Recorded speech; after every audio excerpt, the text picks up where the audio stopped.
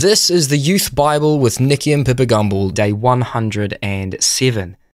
It seems like our lives are chock full of stuff that keeps us from spending time with God. There's always something going on and lots of things to do that keep us from just sitting down and spending quality time together.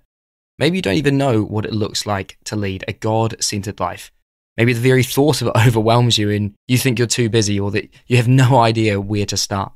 But Jesus said the most important thing in your life is to love God with all your heart, soul, mind, and strength. And that's what it means to be God-centered. He also said if you love him and follow his commands, he will bless you. So how do we go about leading a God-centered life? William Temple, like his father before him, was Archbishop of Canterbury. Among his many remarkable achievements, he wrote a superb commentary on the Gospel of John.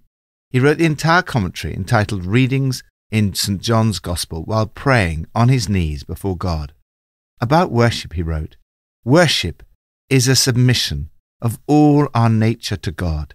It's the quickening of conscience by his holiness, the nourishment of mind with his truth, the purifying of imagination by his beauty, the opening of the heart to his love, the surrender of will to his purpose, and all this gathered up in adoration. Worship saves us from being self-centered and makes us God-centered. You were created to live in a relationship with God. That should be your number one priority. If you put God first in your life, all kinds of blessings follow. Because God loves you, he warns you of the dangers of disregarding the design for your life. But what does it mean to lead a God-centered life? And what steps do you need to take in order to get there? From Psalm 47. Clap your hands, all you nations. Shout to God with cries of joy. God has ascended amid shouts of joy, the Lord amid the sounding of trumpets. Sing praises to God, sing praises. Sing praises to our King, sing praises. For God is the King of all the earth. Sing to him a psalm praise. First, worship God. You are invited to worship God. Worship in this psalm sounds quite emotional and noisy. Clap your hands, all you nations. Shout to God with cries of joy. God has ascended amid shouts of joy, the Lord amid the sounding of trumpets. It also includes lots of singing. There is great exuberance in worship as adoration and amazement of God bubbles over in extravagant action. These are all outward ways of expressing your worship of the Lord. Worship includes the use of emotions to express your love and gratitude to God and to bring him honor. All relationships involve emotions. I don't say to Pippa, I love you with my mind. What I say is, I love you with my whole being, my mind, my heart, my will. We're good at expressing our emotions in other contexts, such as football matches or other sporting events. Then why should it be any different in our worship of God? Lord, today I submit myself to you. Quicken my conscience with your holiness. Nourish my mind with your truth. Purify my imagination with your beauty. Open my heart to your love. I surrender my all to your purpose. I worship and adore you. New Testament, from Luke 18. Then Jesus told his disciples a parable to show them that they should always pray and not give up. He said, in a certain town there was a judge, and there was a widow who kept coming to him with the plea, "Grant me justice against my adversary." For some time he refused, but finally he said to himself, "Even though I don't fear God or care what people think, yet because this widow keeps bothering me, I will see that she gets justice. And will not God bring about justice for his chosen ones, who cry out to him day and night? Will he keep putting them off? I tell you, he will see that they get justice, and quickly. However, when the Son of Man comes, will he find faith on the earth?" To some who were confident of their own righteousness and looked down on everyone else, Jesus told this parable. 2 men went up to the temple to pray, one a Pharisee and the other a tax collector. The Pharisee stood by himself and prayed, "God, I thank you that I am not like other people, robbers, evildoers, adulterers, or even like this tax collector. I fast twice a week and give 1/10 of all I get." But the tax collector stood at a distance. He would not even look up to heaven, but beat his breast and said, "God, have mercy on me, a sinner." I tell you that this man, rather than the other, went home justified before God. For all those who exalt themselves will be humbled, and those who humble themselves will be exalted. Jesus called the little children to him and said, "Let the little children come to me, and do not hinder them, for the kingdom of God belongs to such as these." A certain ruler asked him, "Good teacher, what must I do to inherit eternal life?" When Jesus heard this, he said to him, "You still lack one thing. Sell everything you have and give to the poor, and you will have treasure in heaven. Then come, follow me." Peter said to him, "We have left all we had to follow you." "Truly I tell you," Jesus said to them, "no one who has left home or wife or brothers or sisters or parents or children for the sake of the kingdom of God will fail to receive many times as much in this age and in the age to come, eternal life." Second step to a God-centered life. Pray consistently. The God-centered life is a life of consistent prayer. Jesus taught his disciples to always pray and not give up. You can talk to God not just in church or in set times of prayer, but anywhere and at any time. I was taught very early in my Christian life to talk as you walk through the day.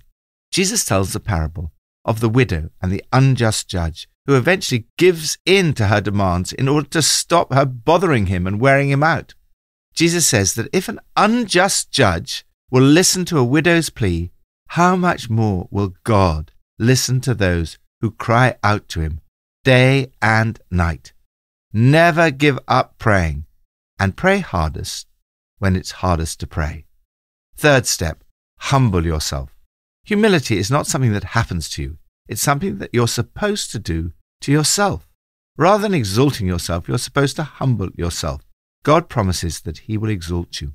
If we compare ourselves with others, we may become like the Pharisee, thanking God that we're not like other people, robbers, evildoers, adulterers.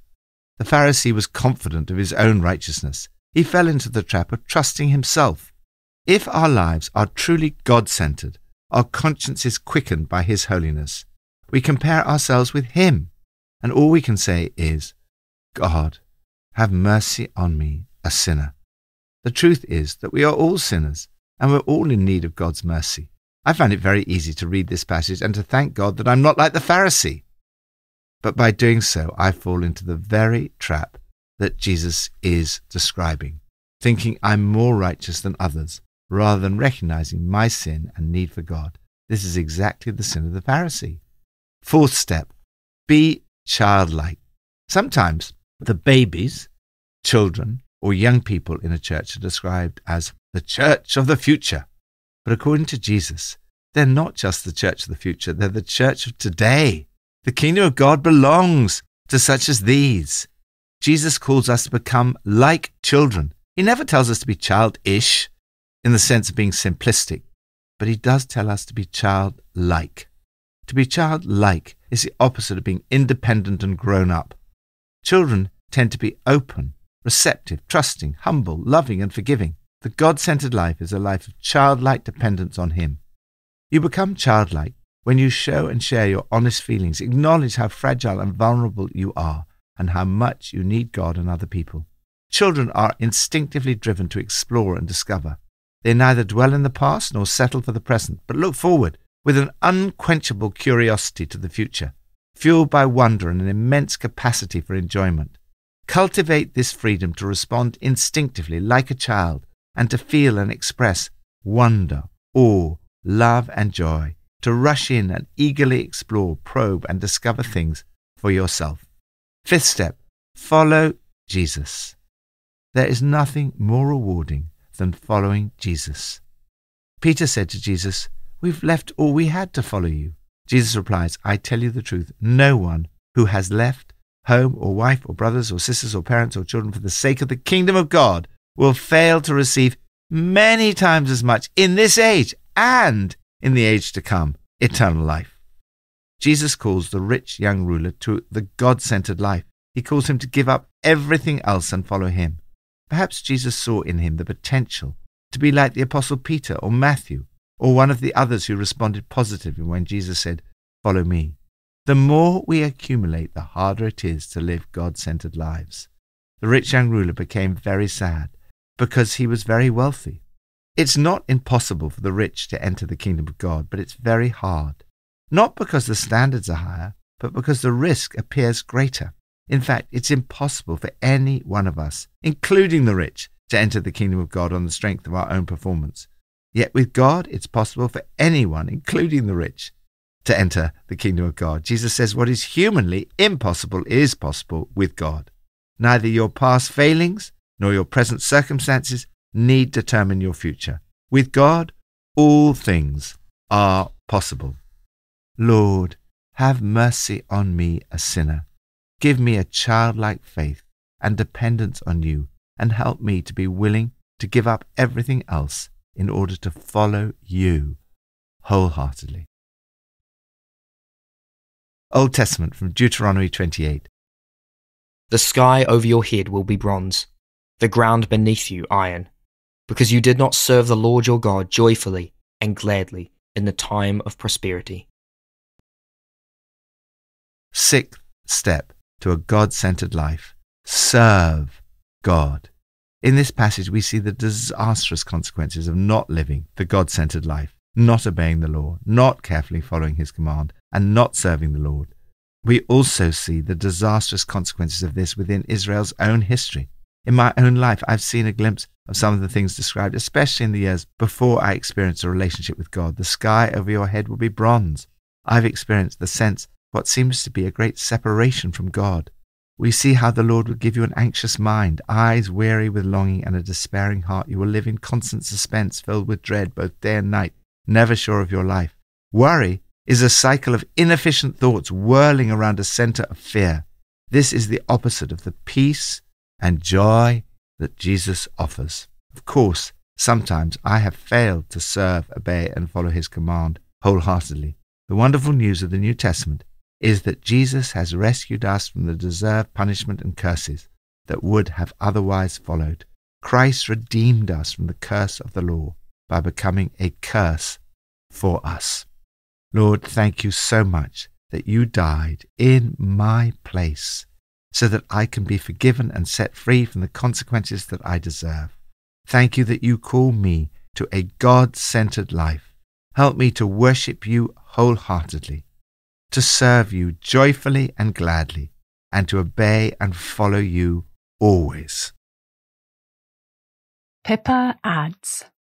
In Luke 18, verse 1, we read about the parable of the persistent widow. I have looked back over some of my prayers that I've prayed that haven't been answered yet. I think I need to redouble my efforts and not give up. Let's pray. Lord Jesus, help me to put you at the center of my life. Help me to have everything focus around you. Give me strength today. In Jesus' name, amen.